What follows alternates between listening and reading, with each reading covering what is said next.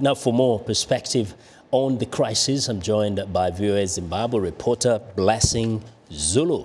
Hey, Blessing. Hi, you're becoming Vincent. a regular. Thank you so much. So first, what is the mood inside Zimbabwe? You've been talking to people there. What's going on?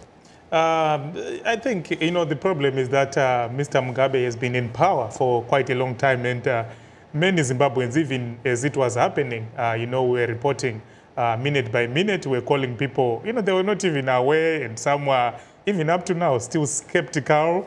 The situation in most parts of the country is calm, but it remains very tense. Yeah. Well, Mugabe is larger than life in Zimbabwe. But from what you're hearing, what is the game plan here by the military? They say, this is not a coup. We just want to take care of some criminals.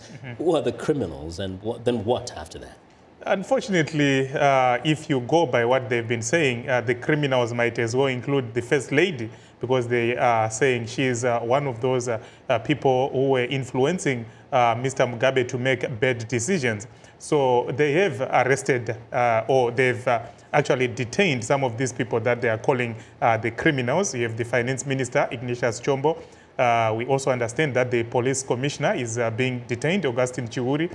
The Minister of Local Government, Sevia Kasukwere, Higher Education Minister, Jonathan Moyo, and Mr. Mugabe's nephew, Patrick Joao, is also under house arrest. But I think, like many analysts are saying, it is a coup. Yeah, well, we know that Jonathan Moyo was calling this a fake news. I don't know under house arrest what he thinks now. But in terms of the ousted Vice President, Emmerson Mnangagwa, where is he now? Do we know anything about it?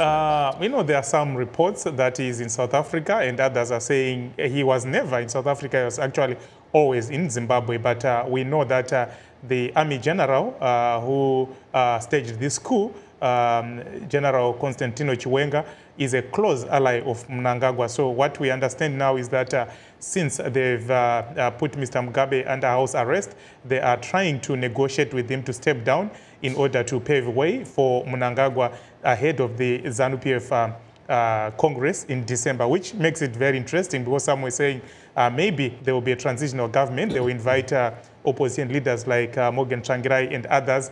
But I think there is confusion, amongst the coup plotters on the way forward. Some are just saying, let's have Mnangagwa. Others are saying, let's include other players. So it's a fluid situation. So we'll watch and see, because at the end of the day, some of the big wigs in the party and those in the military are kind of comrades. These are fellows who've been working together. So it's still a ZANU-PF affair. So we'll just watch and see whether they will kind of invite the opposition. Be sure you'll be back here. Indeed. Is it as follows? Thank you very much. Thank you, Vincent. That's VOA Zimbabwe reporter Blessing Zulu.